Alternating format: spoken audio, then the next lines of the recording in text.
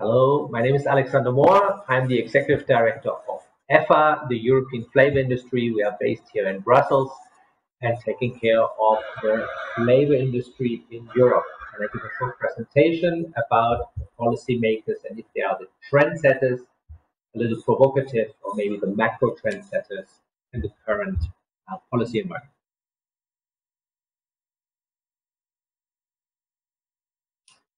So here we go. We choose the title to bring a little bit forward the idea that the policymakers here on EU level, but very often also member state level, are actually setting so-called macro trends, at least with a question mark, that it's not so, sometimes not only driven by the consumers, but also by the very policymakers who have some ideas. So, and with this, we try to explore this a little bit in this presentation, and we hope you find this interesting. I give a very short overview over who we are and what we do here in Brussels, and then, which might many have already heard about, the so-called EU Green Deal, and the role of policymakers in this, and what the plans are, and of course, what is the value of us as EFFA, as a European association in this setup, and how can we provide the necessary information to the policymakers. Very shortly about EFFA, as you can see, 12 national associations presenting over 300 SMEs here in Europe, and then we have 11 companies members, a lot of familiar names here. All the big companies are, of course, member of EFFA, and here on the map you see basically all the headquarters of our national associations. Why do I highlight this? The main reason is that national associations are extremely important when it comes to our advocacy. That means we have the information and very often early warning systems about developments in the national member states. So for us as a European association, this is extremely important.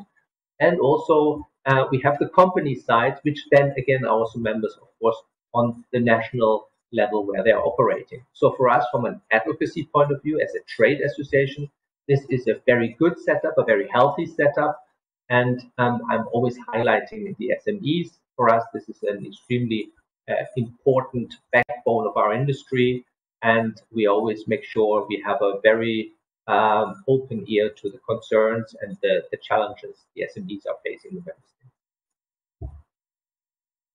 So a rough overview over the flavor industry in Europe. I just want to highlight 2 or 3 facts. One of them, on a global scale, Europe has 30% market share, and this is very interesting, 4 out of the 5 big global players are based in Europe. So this makes EFFA, of course, an extremely important go-to source and player. And then 70% of especially the SMEs, are family businesses, which have very often a very long, outlook, a generation outlook on how business is conducted. Very interesting. And we are very happy to have this very diverse membership with over 400 production sites, and I already mentioned 300 SMEs in Europe alone. So this brings us to the topic of this presentation, the EU Green Deal. And before I go into this table on the right, I would like to highlight what I've written underneath: an ambitious plan that touches every aspect of economy, society. So independent from the flavor industry, and therefore as a B2B or the food and drink industry in Europe, it touches on all sectors and industries here in Europe. So it's an extremely ambitious plan. And for us, the farm to fork, which you see here in the blue circle, is of course the most important, or the centerpiece for us, where we are looking at. And what you see here, the subtitle is a fair, healthy, and environmentally friendly food system. This is already touching on 3 huge topics for the food and drink industry. It's all now captured in this farm to fork strategy. We are seeing this as a very huge challenge as a B2B association here in Brussels. We are working very closely with our customer associations, of course, and with other associations, stakeholders in the Brussels environment. And last but not least, and here the headline right in the middle, transforming the EU's economy for a sustainable future. And if you go to the bottom, EU as a global leader, and then there's climate change that should be tackled as well. So a lot of topics, a lot of societal topics linked with industrial topics. For us, a very huge challenge to handle this. It's I would call it an avalanche of initiatives that we have to, where we have to position ourselves and where we have to provide the necessary input. So what does this all mean? Why the EU Green Deal is so important for us? Basically, because it's going to fundamentally change the way we produce and we consume food in Europe. At least that is the plan of the European Commission. They do not want to, like in the past, very often single out an issue and then make a public consultation on it and make a draft proposal. This is different. This is an initiative which is actually trying to be holistic in its approach, and it's the aim really is to fundamentally change how we eat and drink, to say it in a very short form. So what are the two elements of this farm and fork strategy, or the two sub-objectives, if you want to say? One is promoting and the other one is reversing. So promoting a more plant-based diet, okay, going a little bit away from meat products, and on the other hand, reversing, and this is linked to health, meaning at the moment we have an overweight and obesity of 50% in Europe is overweight. And I think we are sharing this not only in Europe and in the single European member states, but this is a trend in all Western worlds. So the initiative is also focusing on health aspects of food and to reduce overweight and obesity. If you take away something of that presentation, 1, 2, 3 figures, I think please take away 2030 reduction of hazardous pesticides by 50%, and the second number, 1/4 or 25% of farmland shall be under organic farming. Right now, we are slightly under 10% of organic farmland used.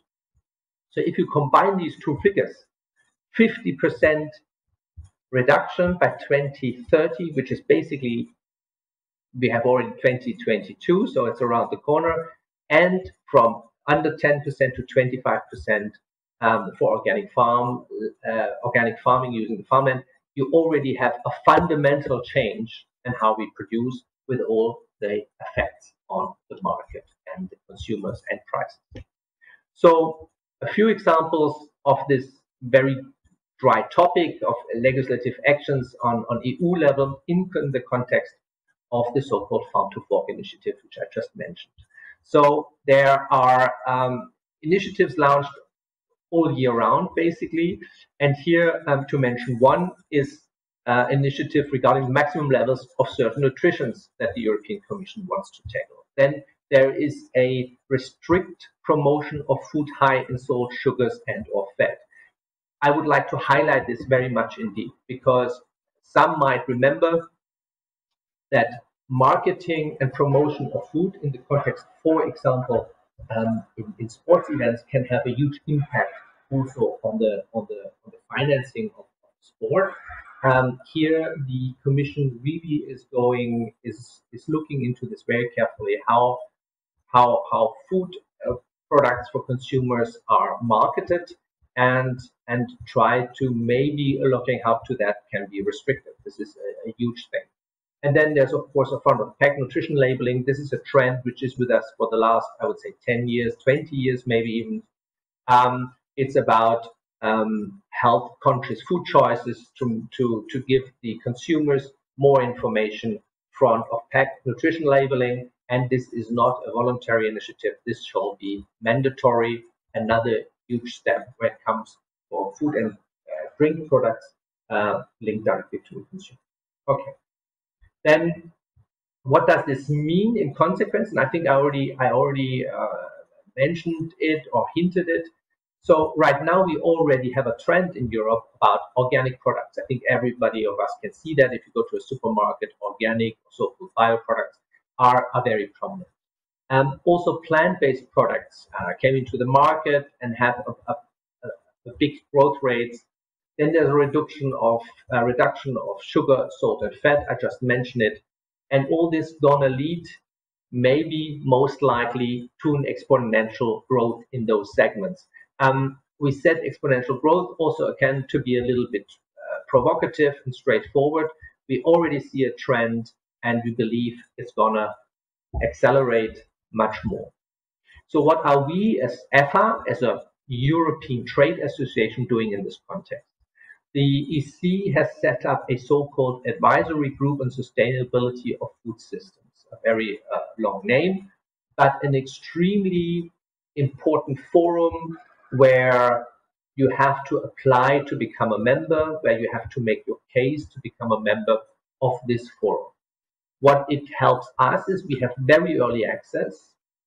We have the possibility to anticipate already in which direction is a initiative or a broader policy environment going. We have a privileged forum, meaning we are sitting there with the public authorities. We can discuss here with customer and consumer association and all the other actors that are involved.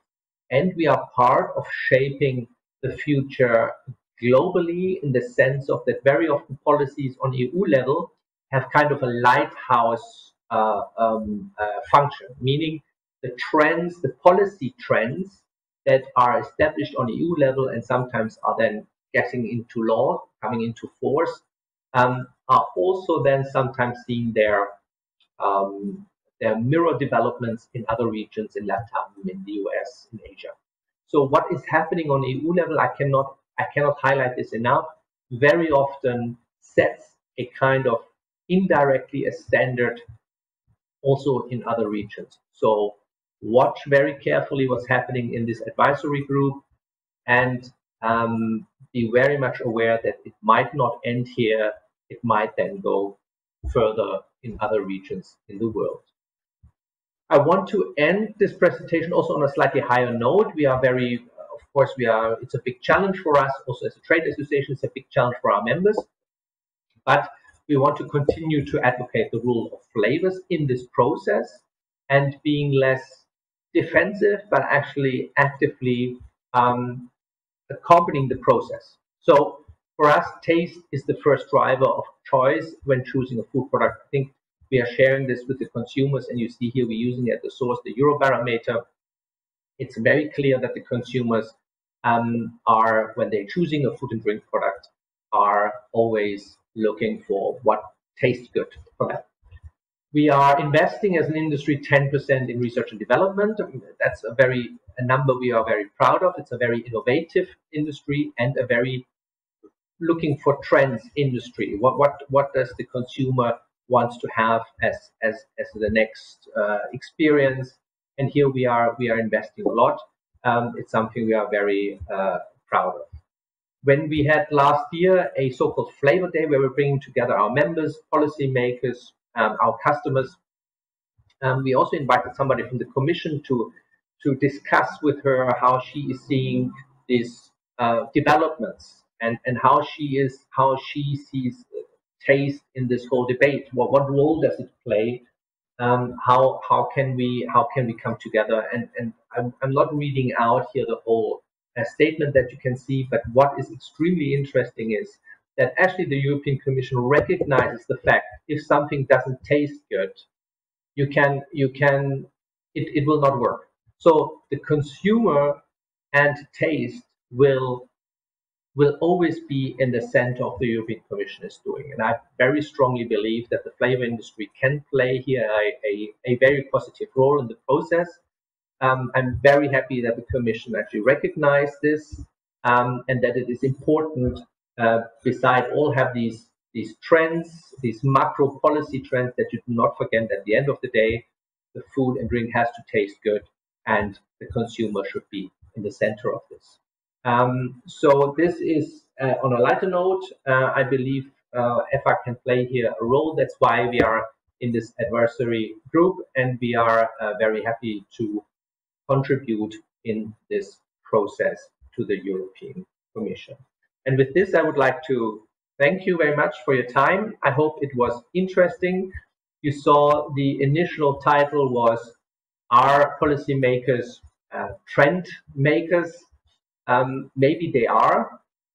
I think they're setting a trend environment in which then things can maybe further develop. But we should not always look into what we believe what the next trends could be. We should always look at what the policymakers, not only in Europe but also in other regions, are planning to do, and which role we as a trade association can play here, and how we can contribute to the process and highlight maybe also the advantages of our industry. Thank you very much.